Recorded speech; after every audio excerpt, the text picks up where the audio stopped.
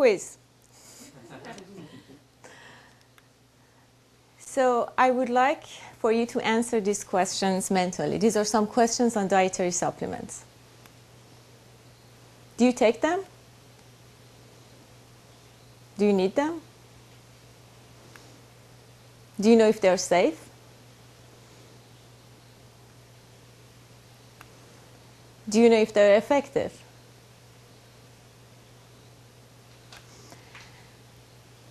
And my final question.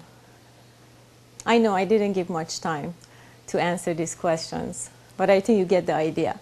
My final question, do you ask yourself these questions when you purchase dietary supplements?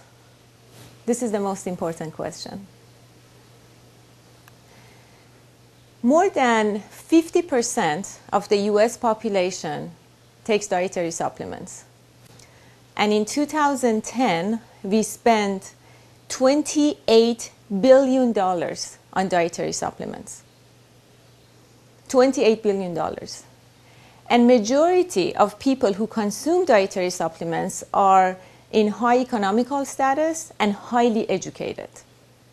So now let's go back to our questions. Do we need to take dietary supplements? For those of you who said yes, and you do take them. For the most part, we don't need to take dietary supplements. We need to take them if we are deficient in a vitamin or a mineral based on a blood test. We only need them if we are old, malnourished, pregnant, nursing, or have a deficiency, or have a specific symptom that a dietary supplement, a vitamin herb can help. But for the most part, we don't. The next question was the safety. Are dietary supplements safe?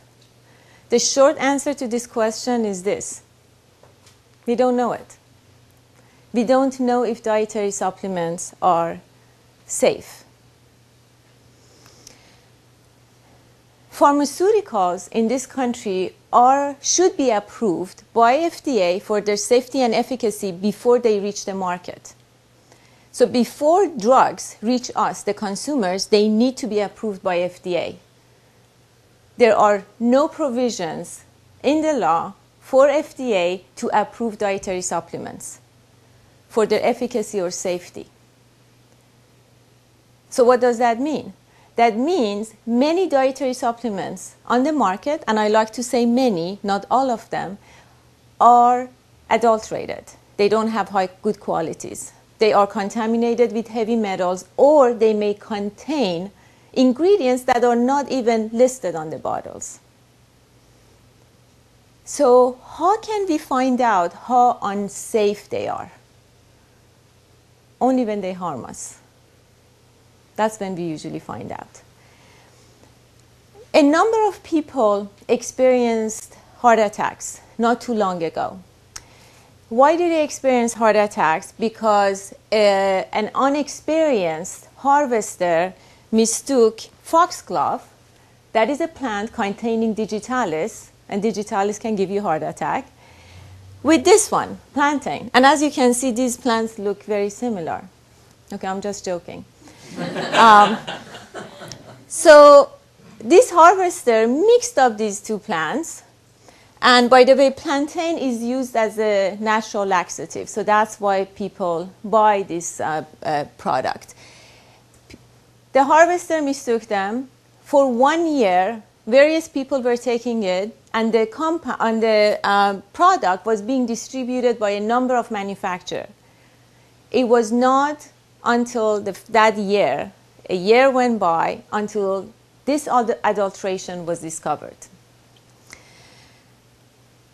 In another study, an independent investigation of 2,000 dietary supplements on the market, made by 300 manufacturers, 1 in 4, that is 25% of them, 25% of the dietary supplements were adulterated. They had a quality issue. And often that quality issue was contamination with heavy metals. So let's assume that we are taking a supplement that is not adulterated, that is not contaminated, that has a high quality. I would like to go back to my answer. We still don't know how safe they are because we can still have side effects, and these supplements can still interact with the normal medications that we take. So again, we don't know how safe they are. Let's talk about efficacy. Right, let's talk about efficacy. How effective are these supplements? For those of you who said they are effective, the answer is, again, we don't know. If you are deficient in a vitamin or a mineral, they may help, no doubt. And that deficiency should be proven based on a blood test that your doctor ordered. But for the most part, our levels, mineral vitamin levels, are within normal limits. So if we take a supplement, it's almost like we are overdosing ourselves. And we still don't know if more is better. It is really hard to find out if more is better. And I think the best example is vitamin C. We all know what vitamin C is, right? We have been studying vitamin C for 75 years. And we still don't know if vitamin C does any good after all this time. So, why is it that we have so many claims? Why is it that we have claims like this? Supports the immune system. This supplement supports the immune system. This supplement makes the fat disappear.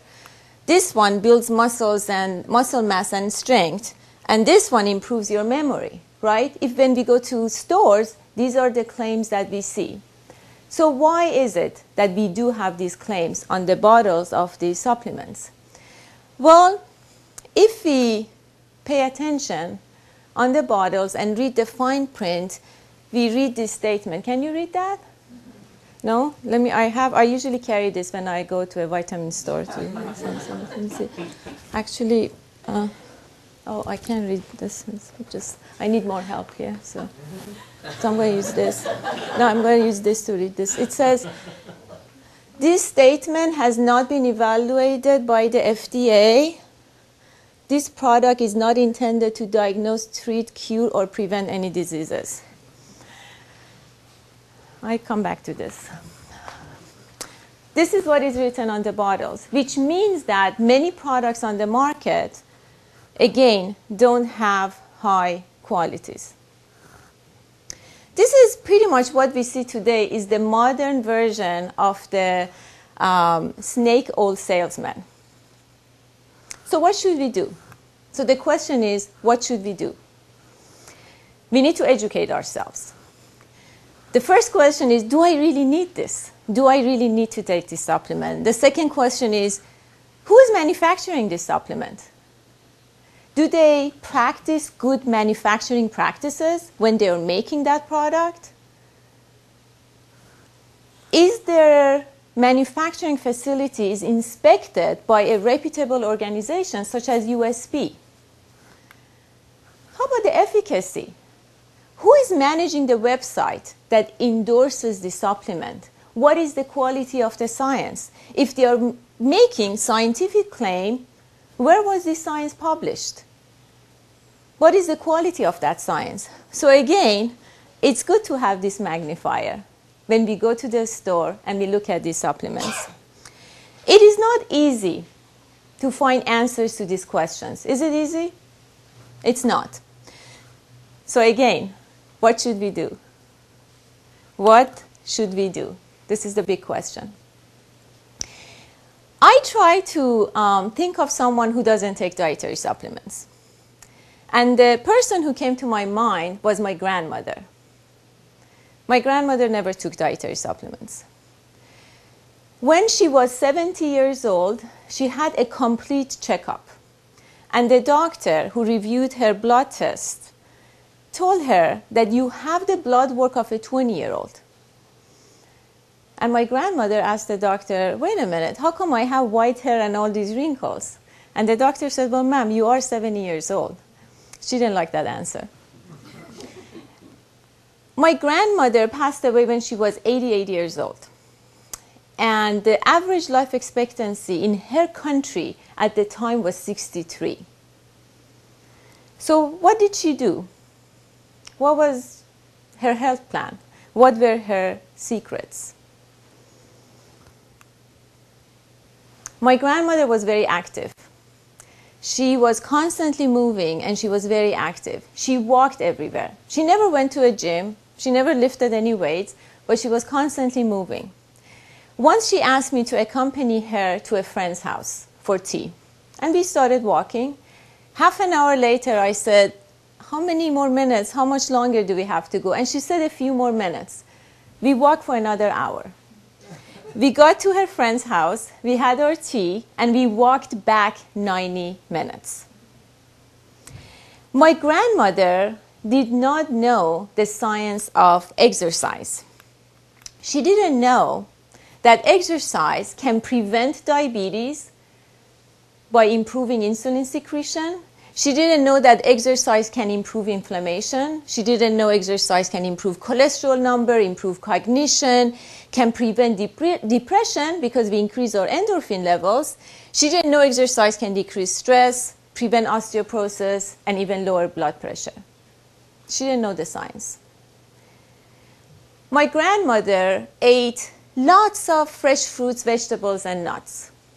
I remember once I told her that I was tired and I was very sleepy and tired. She reached into her pocket and gave me some almonds. Another time I told her that I was having a headache, a very bad headache. She reached into her pocket and she gave me some walnuts. My grandmother didn't know anything about functional foods and the science behind the use of functional foods.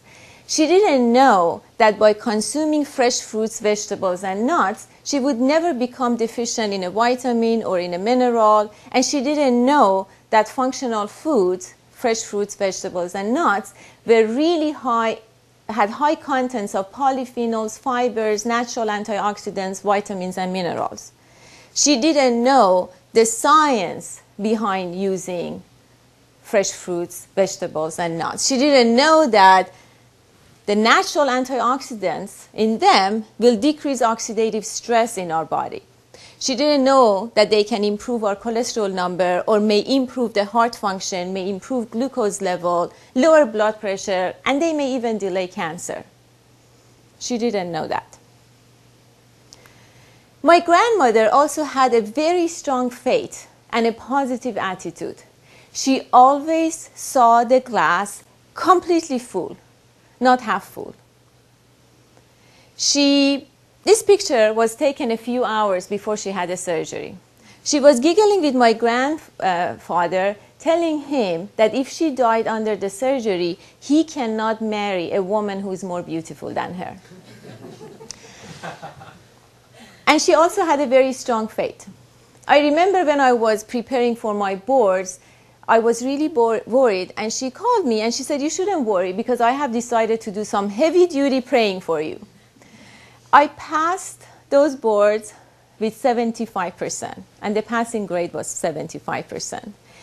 I think she had something to do with that, given what a poor test taker I am. My grandmother didn't know the science of optimism and the science of having a strong faith. She didn't know that faith and optimism can add years to your life, can increase your lifespan, delay diseases. It can prevent depression, make you anxiety-free, or lower your blood pressure, and even delay cancer. She didn't know that. I like to follow my grandmother's health plan. I am not against dietary supplements. If I'm deficient in a vitamin supplement or if I have a specific symptom that the supplement can help me, I'll go for it. Of course, as long as I can verify that that supplement is safe and effective. I'm going to ask you a final question, a couple of final questions. So after answering these questions and listening to me today, do you think you need the supplements that you're taking right now? And if you do, how much do you know about their safety and efficacy? And do you think that next time that you go to a store, you walk in with your magnifier and you make sure that you know what you're taking, remembering these questions, and answer them with your magnifier before you take them? Thank you.